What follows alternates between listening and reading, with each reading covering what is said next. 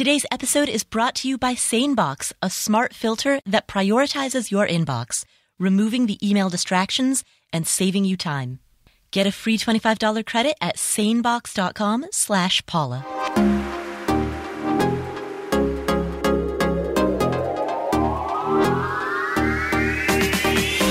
You can afford anything, but not everything. This is the Afford Anything podcast. Welcome to episode 83. This is one that I'm really nervous about. I'm going to say right off the bat, if you are a brand new listener to this podcast, if this is your first or second episode, I don't recommend that you listen to this one.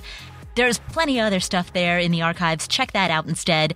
This is specifically an episode that I am doing for my long-term listeners, for people who have known me, who have known the show or the blog for a while, because there's some stuff on my mind that I really want to get off my chest. I completely mixed metaphors there.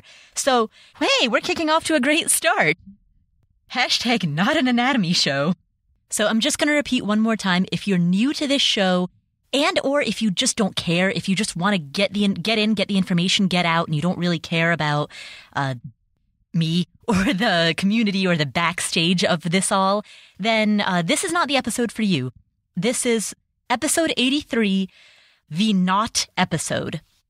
The first thing that I want to talk to you about, and the main thing that I want to talk to you about, the reason I called this meeting to order. God, I'm speaking really quickly so you can tell that I'm nervous. I also crack stupid jokes when I'm nervous, so yeah. So I want to be really transparent in my thought process about every business decision that I make, because, that part of what I blog and podcast about is how to run a business. And so obviously, if I'm transparent about my thinking process, I think that could be educational for what I cover, even if it's just a lesson in what not to do. And specifically, I really want to be transparent about my thought process behind the sponsors and the advertisers that I bring on, who I say no to, who I say yes to, and I have said no to many, many more sponsors than I have ever said yes to. I've left a lot of money sitting on the table, and I'm not saying that to pat myself on the back. I'm saying that because I had very strategic reasons for doing it, and sometimes I second guess. Right now, I'm really second guessing myself on a lot of these. So I guess maybe the point of this episode is that I want your advice. But all right, but here's the deal. This is what you can expect in today's episode. Number one, I'm going to explain the backstory of how I've monetized and run this blog and podcast. And number two, I'm going to share a question that's in my mind, a specific decision that I'm trying to make right now, which is that I'm wondering whether or not to make a significant change to the way that I run things. So I'm going to give you the story, I'm going to ask the question, and that's the show. I don't have the answer, so I'm just going to give you the story and then pose the question, and that's the whole show. If that sounds interesting, stick around, and if not, totally get it. This is not a normal show. If that doesn't sound interesting, I totally get it. This is not a normal show. You can skip this one, and I'll meet you at the next one. For those of you who want to stick around, here we go.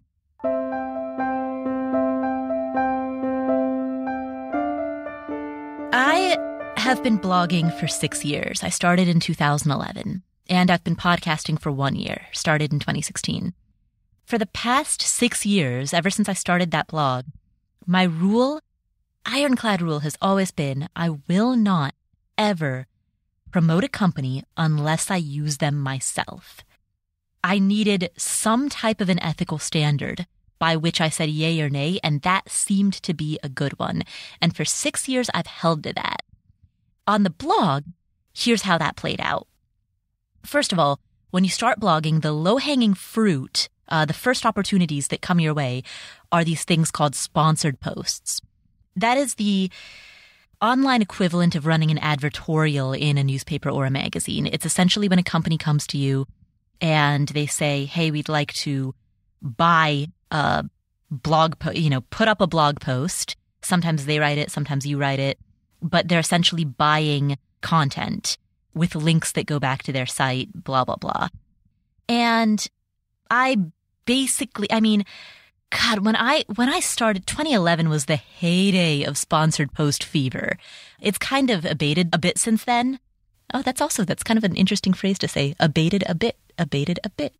Anyway, it's abated a bit since then, but back in 2011, 2012, blogs, even blogs that didn't have much of an audience, were making $3,000, $4,000, $5,000 a month just from putting up sponsored posts, particularly if they had a solid Google page rank.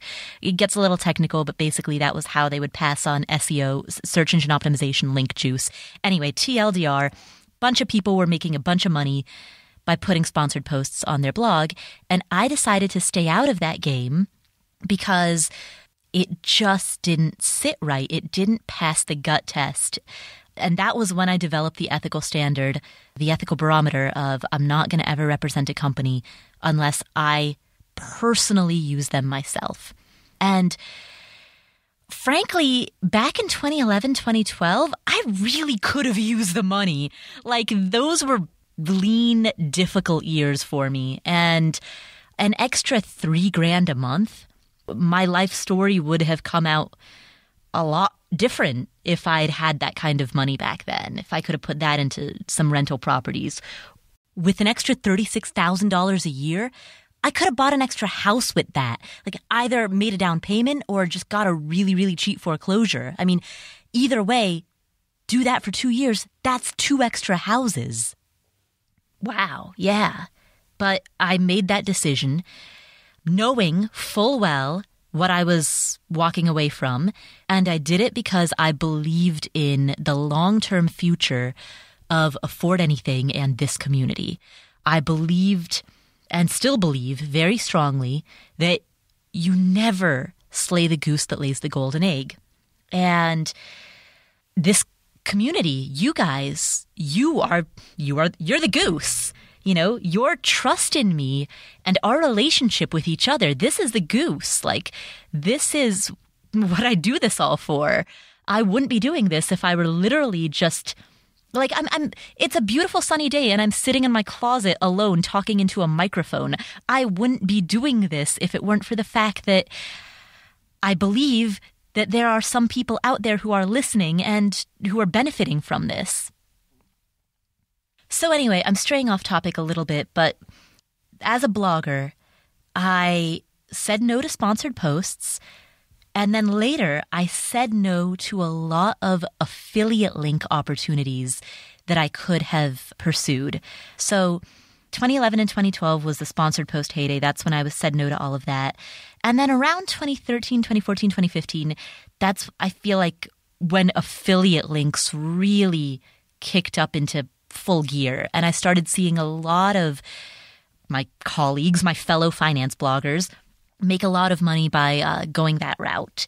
So people were representing, for example, various robo-advisors, various crowdfunding platforms, various credit card offers. I said no to all of that. I said no to affiliate links to any company that I personally didn't use. And because I don't use that many companies and I don't use that many credit cards and I don't, because I don't use a lot of stuff, that meant that I just didn't have very much in the way of direct revenue opportunities. Because as long as I held to my standard of only representing companies that I use myself, it shut out the vast majority of the universe of opportunities. And so I've held to this very painfully for 6 years. And I'm not like trying to garner sympathy or garner praise or bust out the, applause or the violins or the whatever. Like, I'm just saying that I made a conscious decision of what my standards were and I held to it, and I was fine with accepting the consequences because I'm an adult and I took responsibility for the consequences. And I did it all because I was and am committed to thinking long term, and thinking long term means not slaying the goose that lays the golden egg. And that goose is you. That goose is my relationship with my audience. And, for 6 years, I've watched people with much smaller readerships than mine make a lot more money than I have.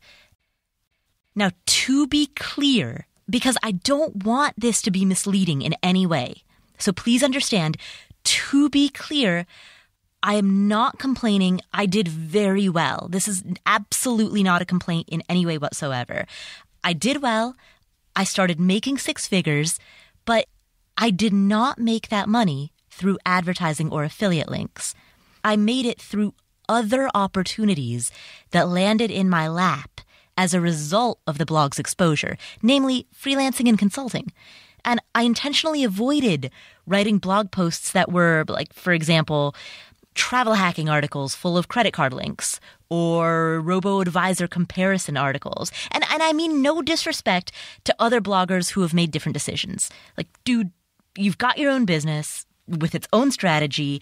I've got mine with my own strategy, and it's all good. Like, we each run our own thing, so absolutely no disrespect to bloggers who have made different choices.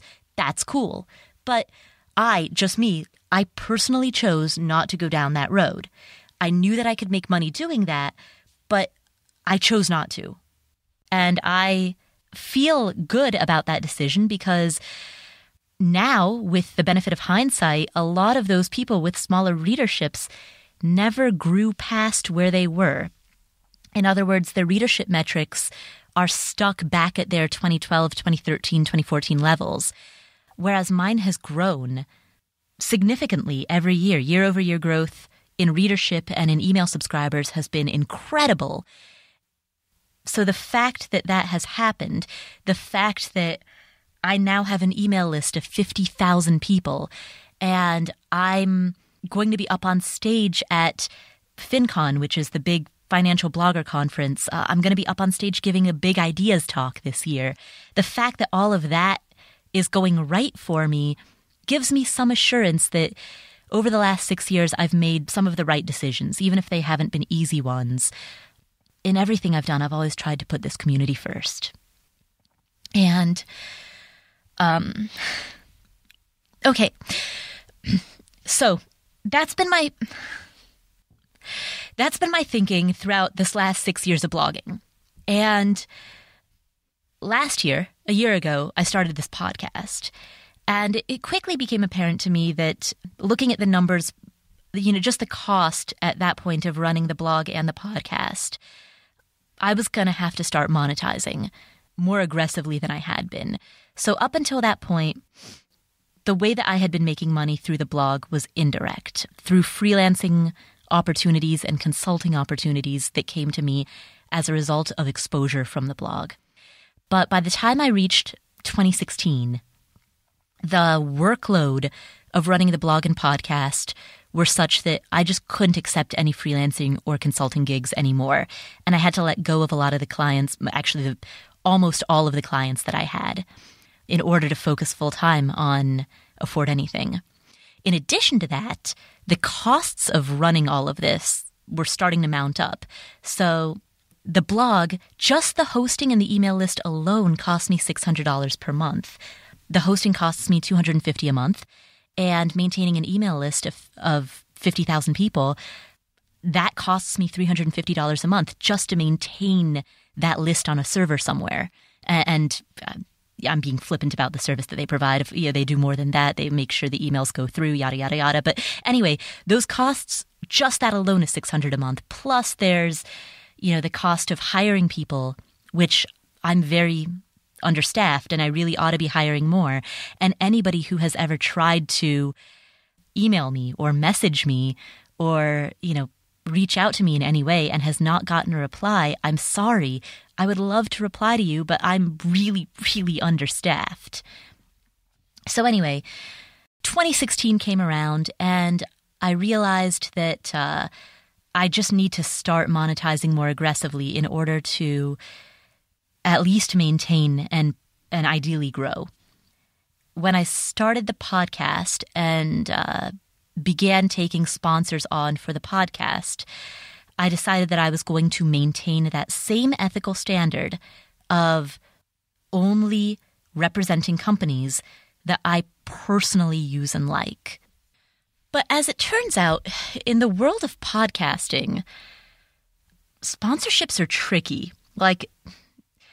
It's not like having a blog where, if you've got a blog, it's relatively easy to think of a company that you like and become an affiliate for them. So for example, I'm an Amazon affiliate.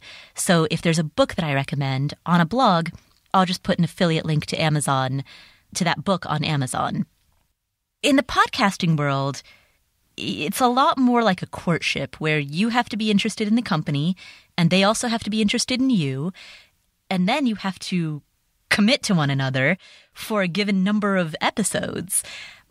The chances of that happening, particularly the chances of a long-term relationship forming, it can be difficult. It can really be hard.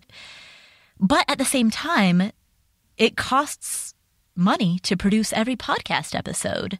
You know, out of respect for my team, I won't tell you exactly how much it costs, but it's, definitely a 3-digit number per episode. And so, including the cost of finding people to interview and coordinating all of that. And, there's all of the behind the scenes planning that goes into it as well. And that costs money. So it's important, in order to keep the show running, to monetize each episode, ideally with 2 sponsors. Later in this episode, I'm going to explain the significance behind the sponsors on this episode. So, ironically, we're going to break for 2 ads right now, but please listen to the end of the episode because one of these 2 sponsors is, you'll understand the intentionality behind the choice when you get to the end of the episode. So, with that being said, here's our ad break. My inbox gets really overloaded. I get a lot of emails. It's stressful because the important stuff gets buried underneath all of the unimportant stuff. And then I end up spending a whole bunch of time just organizing my inbox, sorting through things. And no matter how much time I spend there, number one, I can never keep up. Like, no matter how much I try to sort through my inbox, new stuff comes in faster than I can make sense of it. And number 2, the emails that are actually important end up getting lost under all of the clutter and noise of the stuff that's not important. And that's why I was really happy to bring SaneBox on as one of the new sponsors of this show. SaneBox is a service that prioritizes your inbox. It sorts things into the emails that you have to actually look at now versus Sane later, the emails that can wait. And then it also sends things into the black hole, things that you don't actually have to see. It rescues important emails from your spam folder. So, it works both ways there, sends things that need to go to spam away and things that need to come out of spam into your inbox.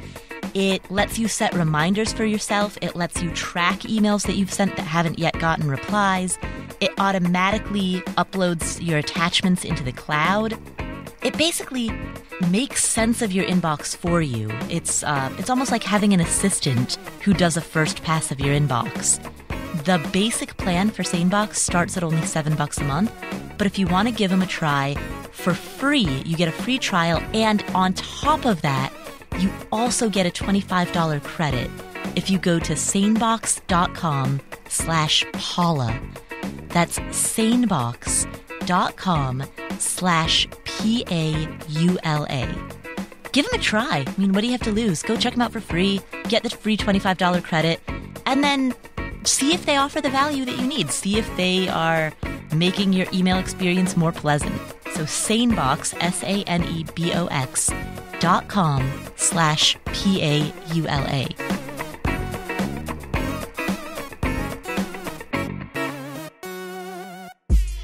Are you an entrepreneur, or do you have a side hustle in which you have to physically send goods to customers? So, for example, do you have an Etsy store or an eBay store, or are you a seller on Amazon?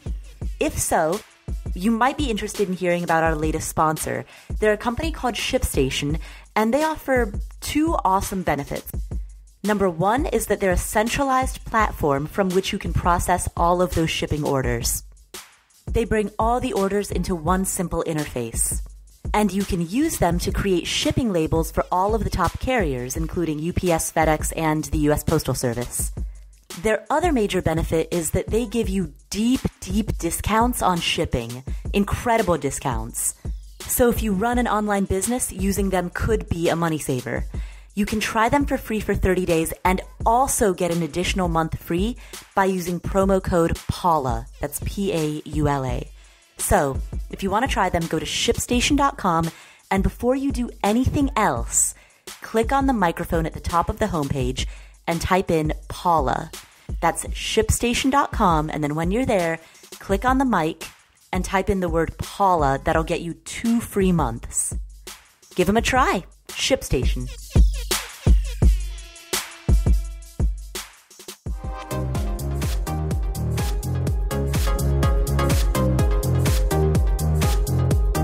In order to keep the show running, it's important to monetize each episode, ideally with 2 sponsors.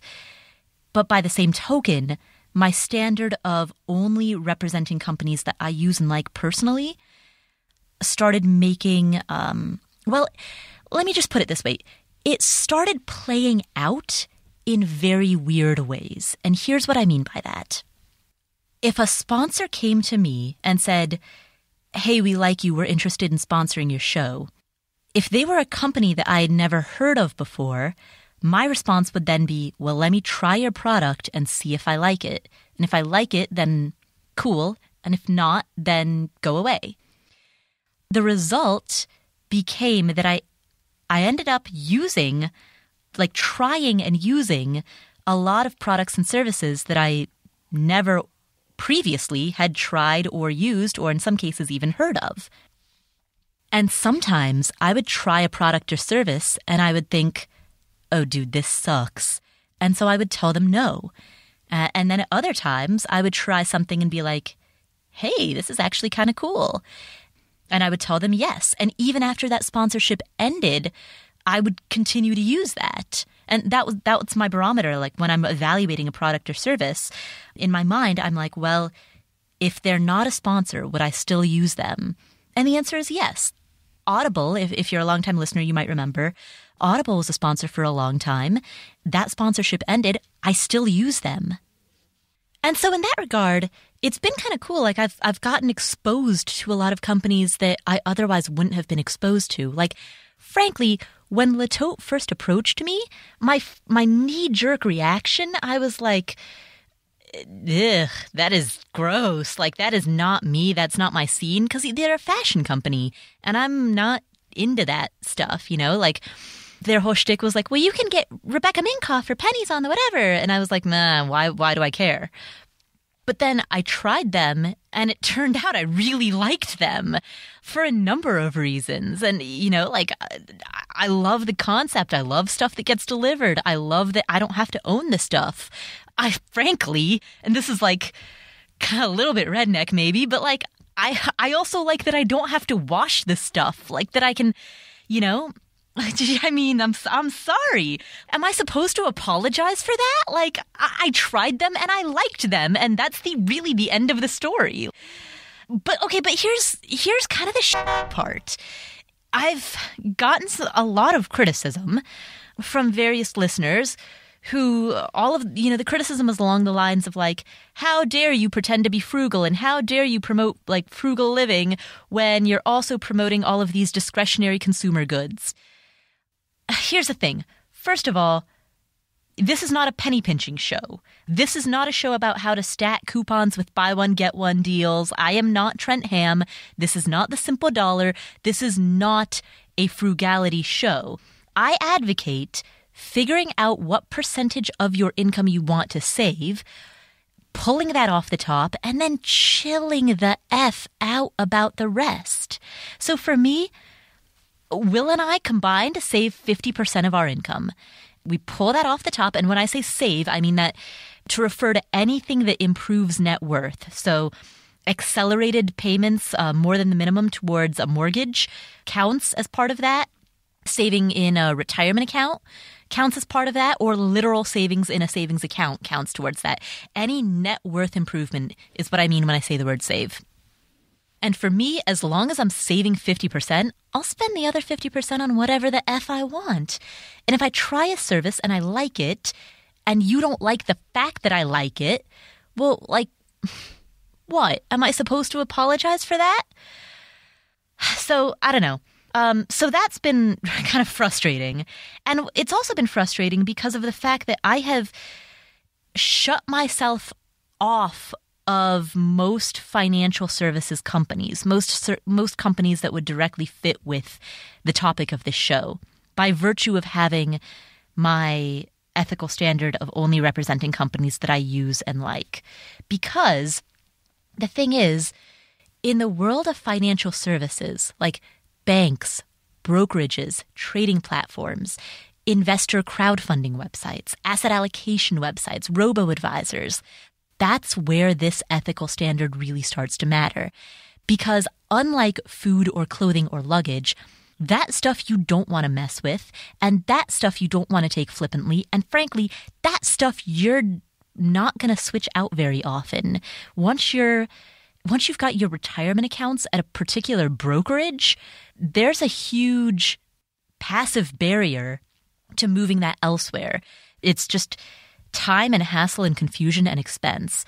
And so, frankly, I love Vanguard. I've made no secret of that on this show.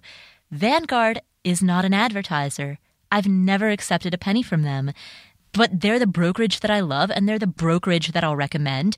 Therefore, any other brokerage that comes to me is one that I'm going to say no to. Charles Schwab is the only one that I'd consider. Because I have accounts there too, and I like them too. But other than Vanguard and Schwab, I'm going to say no to any brokerage that wants to advertise on this show because, frankly, they're not who I would use. They're not who I do use, and they're not who I would recommend to a friend. And if I wouldn't recommend something to a friend, then I'm not going to recommend it to you. And so that's where this ethical line really, really makes a difference, is when it comes to recommending financial services companies, when it comes to recommending banks, brokerages, robo-advisors, crowdfunding sites, all of that. And because I have, by virtue of setting this standard, closed myself off to most of those opportunities, the stuff that's left over is consumer goods. The stuff that's left over is clothing and food and luggage and ways to download audiobooks that aren't going to the library. And so that's where this difficulty comes in, is I've been getting a lot of criticism, and it's been really frustrating because I'm like, if I had just accepted any one of the sponsorships that had come to me from a life insurance company or a loan consolidation company or a crowdfunding platform or a robo-advisor or a bank, if I had accepted any one of those offers, those ad spots would sound on brand. They would have the veneer of being on brand. And then I wouldn't get emails from people being like, how dare you recommend that dinner become more convenient? So that's been a little, that's been really challenging because I feel kind of like damned if I do and damned if I don't. I've talked about this at length with several friends, actually. You know, and one of them pointed out to me, rightfully so, he was like, well, aren't you kind of abiding by the letter of the law and not the spirit of the law? You know, like if you are testing out different products and services for the sake of seeing whether or not you like them enough to bring them on as a sponsor, I mean, or if you're making yourself use them so that you can abide by your own usage barometer, aren't you kind of abiding by the letter and not the spirit? And I'm like, well, maybe. I don't know. I mean, this is where the ethical quandary comes in, right? Like I can really see all sides to it, you know, like, and I talked to another friend who made the point like, well, there are probably a lot of products and services that you yourself would not use that your audience could benefit from. You know, there might be like a really awesome some company in the financial services sector or some company in, you know, the B2B entrepreneurship sector. Like there might be companies that are awesome and that are recommendable and that are doing great work, but that just don't fit your personal needs. And the point that my friend was making to me was, aren't you a little bit too much putting yourself in the center of the universe by decreeing that you would only promote things that would also serve your own needs? Shouldn't you be thinking about what might be best for your audience rather than what is of interest to yourself? And the friend who said that, like, yeah, he made a really good point too.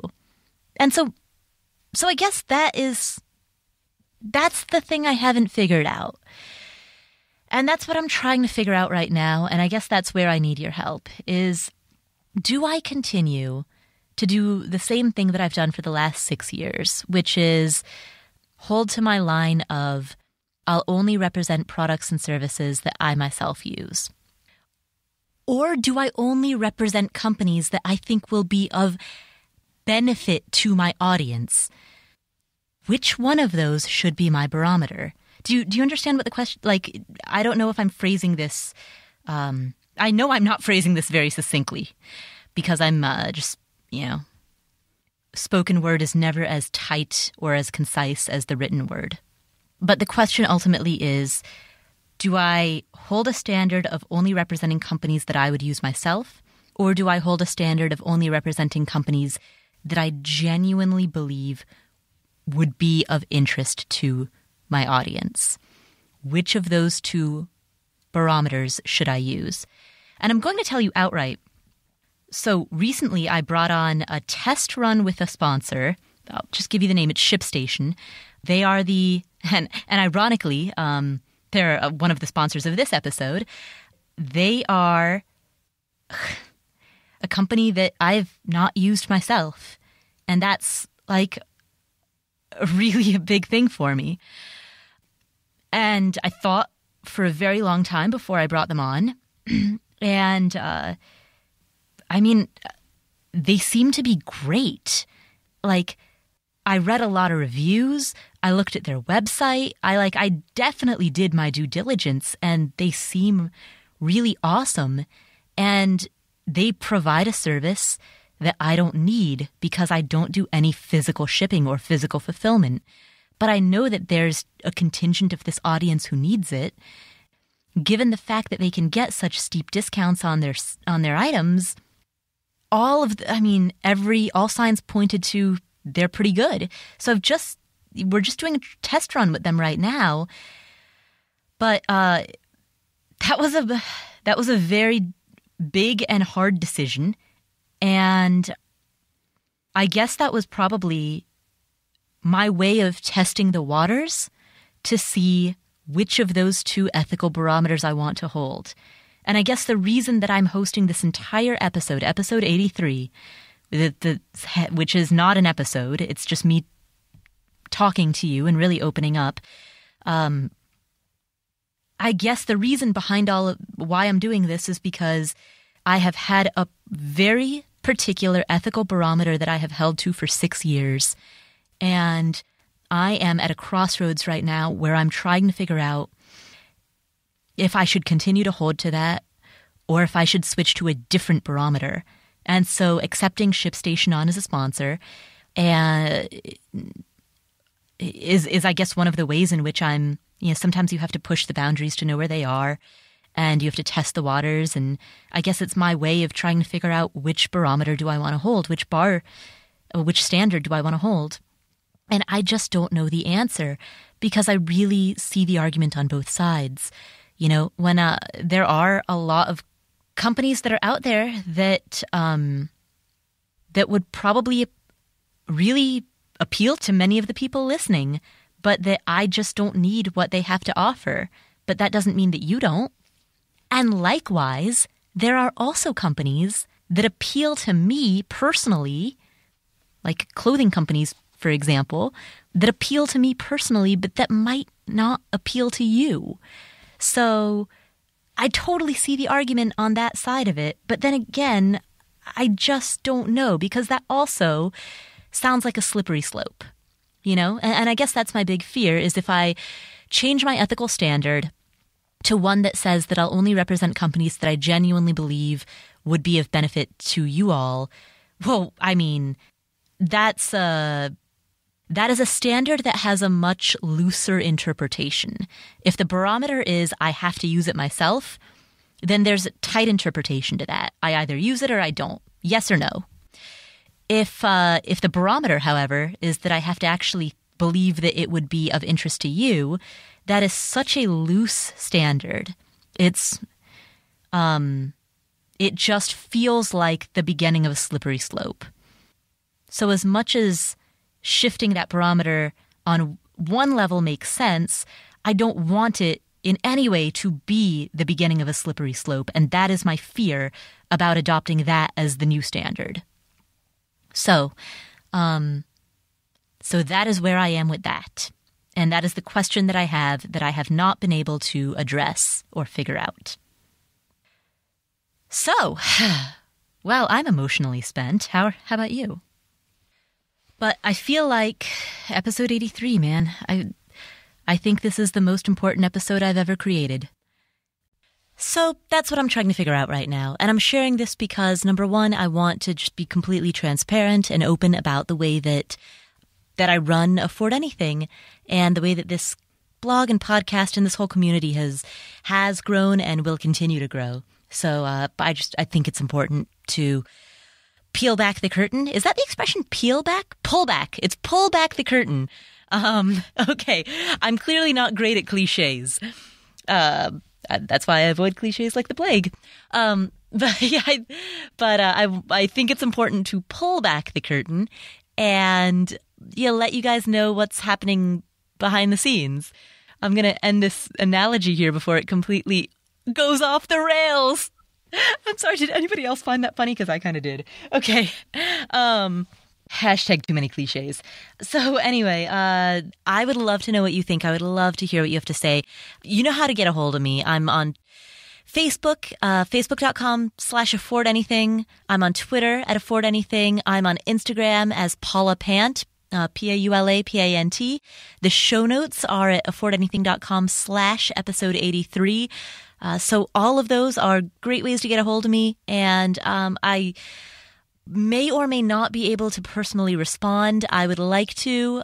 And in some cases, Aaron could or would respond. But, I'm sorry. I do let messages slip through the cracks. I don't like the fact that I do it, but it happens. And it's just a fact of life. I read messages, but I can't necessarily reply to everything. But I absolutely am reading them. I want to know what you think. That's why I'm recording this. That's why I'm sitting here alone in my closet talking into a microphone asking for your input and for your feedback, because I couldn't do this without you. And it wouldn't make any sense to do this without you, because why have a podcast when you're just completely speaking into the ether? Is that a phrase? I think it's a phrase. I'm going to Google that right now. Oh, okay, so the phrases vanish into the ether. Okay, I am not good at cliches, clearly. But anyway, you know how to find me. I'd love to hear your thoughts, and thank you so much for sticking with me. I really appreciate it. I am really excited about how much this blog and the podcast and the community has grown, and I can't wait to see what the next 6 years brings. So thank you so much.